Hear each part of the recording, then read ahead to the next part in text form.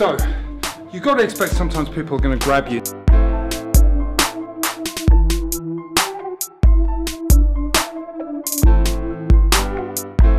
Let's talk about clothing today. Are people likely to use your clothes in a fight?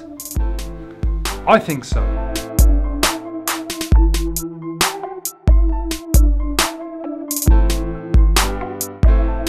If you think about it logically, someone's going to grab hold of your arms or your body by reaching out and grabbing your clothes and threatening you by your clothes and pushing you up and saying, "What are you looking at, mate? What are you looking at?" Right?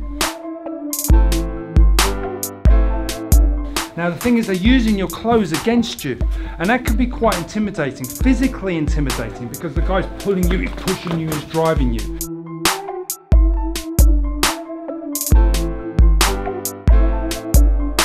Now look, if someone grabs you, it's not a big deal. From a perspective of a defense position, it's never really a bad thing if someone's grabbing hold of your clothing. Very often people panic when they're being grabbed and they think it's a disadvantage, but actually it's an advantage. And the reason why it's not a bad thing is because his hands are tied up. The one thing I know, that if he ties his hands up, he can't hit me. Because his hands are already connected. They're connected to my clothing, so this isn't a bad thing. I know exactly where his hands are. So it doesn't matter whether he holds my hands, okay, whether he holds my hands and my clothing. I could be hitting him, because it's a good thing. Whatever he does and whenever he grips, he puts himself at a disadvantage, and that's to your advantage.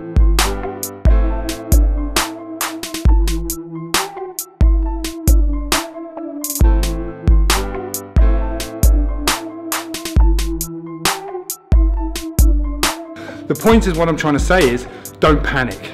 If I want to be really nice to him and I don't want to hit him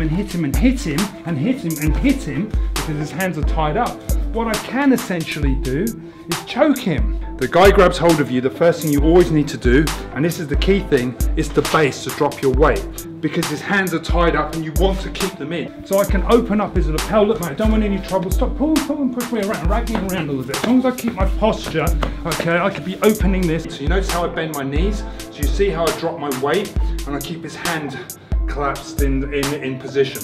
And that way I use his clothing against him.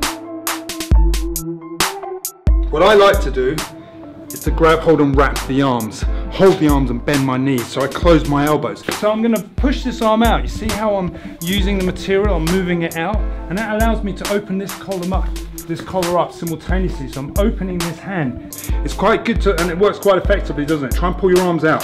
He can't pull his arms out. And then I'm going to insert this hand nice and deeply while we're being pushed and pulled around. Now, I know most of you clever clogs out there are going to say to me, yeah, but the guy's going to headbutt you, he's going to go do this. Yes, he's going to headbutt me. At the same time, I'm going to go around and bring the other collar, boom, and grip. And then from here, I can squeeze, he'll let go. But either way, the answer was the same as it was last time. If I trap the guy and he goes to headbutt, I'm going to be putting my elbows up. So my elbows are going in his face and I'm smashing with my elbow. So the idea is quite simple. He's pushing, pulling me around, pulling me around. He's being really aggressive. He's not punching yet. He's just pushing, pulling me around. I'm holding this, opening his collar, keep pushing, pulling me around. And he's doing that. I'm going to switch this hand in and then I'm going to choke him. Bang, he'll let go. So he can headbutt me, yes, but this is close quarter fighting. If he doesn't let go, he's going to pass out. He's going to black out. It'll be good night. Now most of you are going to say, yeah, but he could be pulling you to punch you. It doesn't really matter. All the variables we've gone through in our videos, the guy can knee, he can headbutt, he can bite me, he can do whatever he wants, but here's the thing.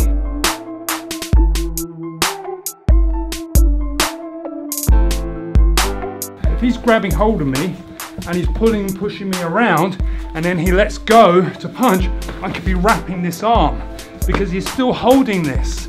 What I do when I trap his arms and he can't get his arms out, if he's trying to use his head, I could frame him as well, keep him away. And this is where we start talking about using the clothing against the guy. If I use the clothing, his jacket, see how I feed this into here? Now the good thing about this is the environment I'm using it. I'm pushing him against the wall. And then I can be hitting him with elbows, striking him. but now I've got elbows, now I've got elbows, now I've got elbows on his nose, and now I'm punching, now I'm headbutting him back. But I'm keeping his arms trapped, he can't get them out. Even stepping round and throwing him, striking him some more, opening his head and hitting him. So I've got more opportunities, more options of attack once I start considering using his clothing. Let alone countering, blocking the punches and using the clothing to off balance him, which allows me to throw him, okay, and hit him.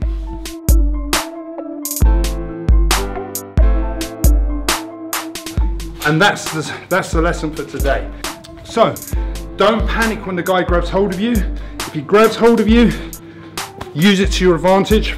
Should you use the clothing against a person in a street fight? Absolutely. Do not panic and try to get them off you. Because what you're doing is you're choking them and you're using their clothing against them. Bang, frame if you need to, but certainly use knees, okay, and elbow, and keep the person, bang, in a trapped position.